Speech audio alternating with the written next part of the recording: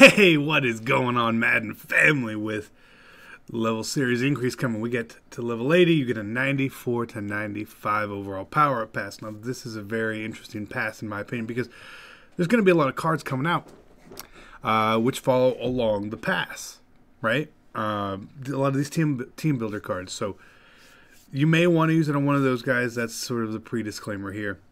Additionally, the pass, you got to use the maximum value of the pass, right? But if you happen to need to use it for one of these limited edition cards, you can go ahead, I guess. I wouldn't. The cost of trading is super low right now, where it's going to save you. 94 is what, 11,800 to power up versus 17,000 for 95. So you're looking at like 250k maximum there. But maybe that's your best value, and maybe that's what saves you the most coins, trading, whatever it may be. Let's take a look at these cards. There's so many limited edition cards in this range. Obviously, Bobby Wagner, Von Miller were the big ones, and so many others. But you've got cards, Aaron Rodgers right here. He was a limited edition, right? Clowney. We're all going to want the next Clowney. But again, the training option isn't so bad. So we have these sorted here by cost. And I think that's definitely the best way to look at it. As you look, and there's a lot of cards in this path right here. Khalil Mack, bam. Very good card. These limited edition Hall of Fame cards, you could use it on there as well. But again, anything limited edition, you can use training on. So it doesn't always make the most sense, in my opinion, to do that. But again, if you really wanted to, you could. Pat Pete, great card. Luke Kuechly, pretty good card. I know he seems a little slow nowadays, but still pretty good. That Amari Cooper, that Baker Mayfield that's going to be coming whenever he gets a power-up path will be very nice. But what we want to focus here is on two things. One, a card that can make you the most coins, or a card that can save you the most coins. Those are always the two most important things. Easily, no questions asked, by far, it's the best way. And I believe some of the most expensive cards right now, honestly, are some of these Team of the Year cards, right? If you happen to not have them nat, they can be very beneficial for you. Stephon Gilmore, Alex Mack, Kittle, Jamal Adams. Oh, Jamal Adams. Everyone loves that card. It's a great card. But Stephon Gilmore is actually the most expensive non-limited edition-ish card that you could use it for. So if you run in a Pats team, maybe he makes a lot of sense for you if you happen to not have him nat.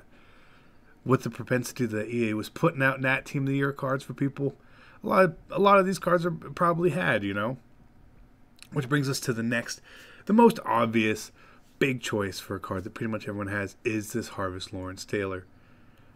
He's expensive. His price is probably going to go down because of this, because I would expect a lot of people to use this on him, but still, nonetheless, if you can net yourself back 500k, 400k, it's a really good deal. It really, it is. It is. Same thing with Dion, but you got to keep in mind Dion can also be powered up with training. Just saying. Where we go next and what makes it a little harder is a lot of these ghost cards. The Lane Johnsons, your Gronks, Julio Joneses, Antonio Brown, stuff like that. J.J. Watt. If you want those cards and you happen to not have them nat, if they're not nat, this is great. For me personally, my whole damn team is nat. So it hurts. But some of these cards are pretty expensive. Julio Jones and Ndamukong Suh, and then you've got some of these playoff cards with Zach Martin and stuff. But I wouldn't be leaning too far into that realm of trying to get these cards, because they probably, a lot of them have another step involved as well. And if you already have that step done, you're actually going to cost yourself coins when you're powering stuff down. So keep that in mind, because when you start powering down really high overall cards, you lose a lot of coins. 12,000, 25,000 coins, stuff like that. It's not the greatest thing in the world. But once we start getting into the 200k range, it makes me think that I want to save my pass personally. That's just me. Because a lot of these cards are kind of cheap anyway, and I would want to wait and see and use the maximum value for it, because some of these cards you may not have already.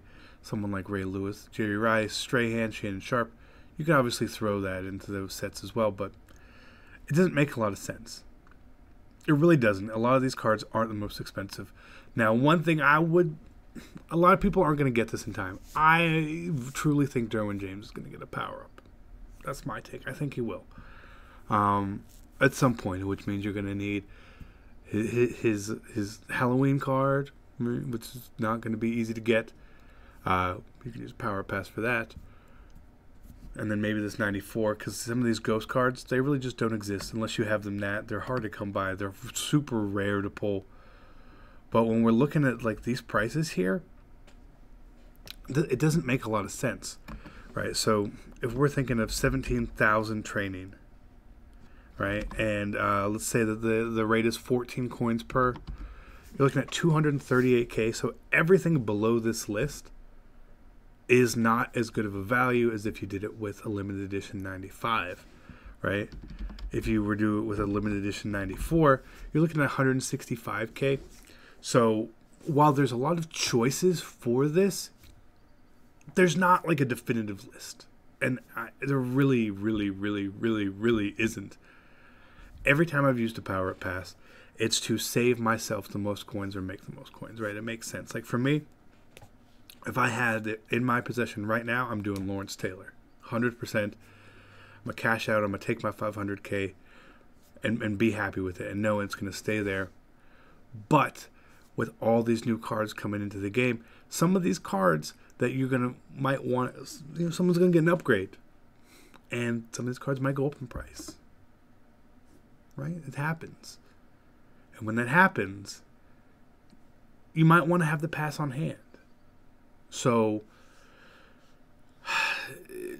I wouldn't be using this pass necessarily to fill in a spot to take another jump on someone like Bobby Wagner, right? To do the pass and then to get the other card. Just because it's going to cost a lot to power the cards down. I know I say that and you guys would say, CC, you have a lot of coins. I know I have a lot of coins, but not everyone else has a lot of coins.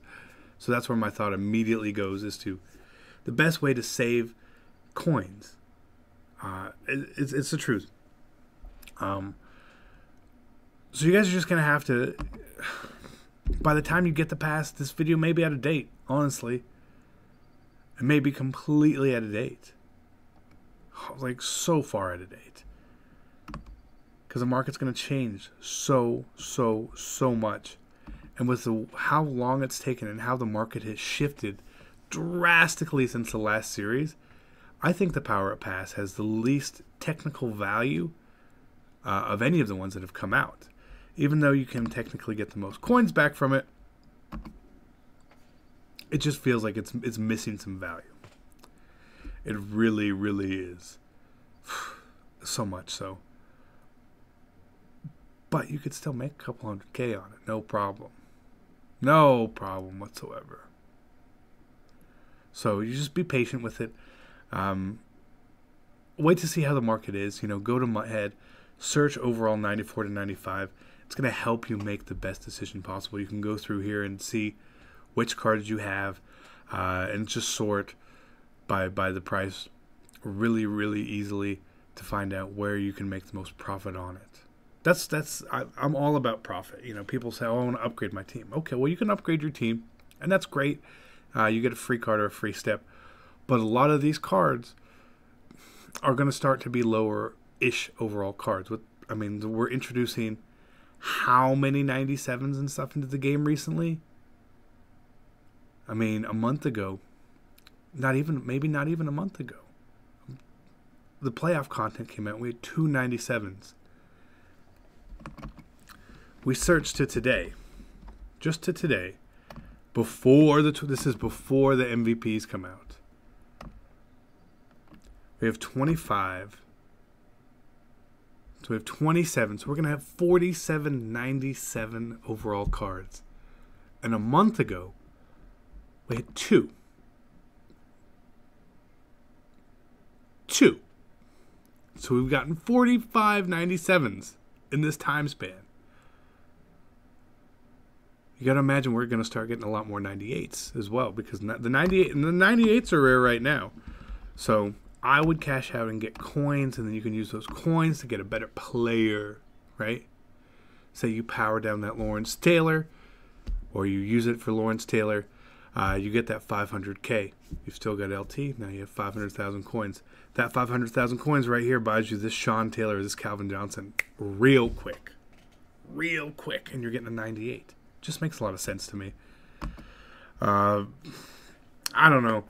As we see, the prices are going to change on some cards. The desirability on older cards, 90 to 91 power up past 92, 93, are going to have a lot of value as well.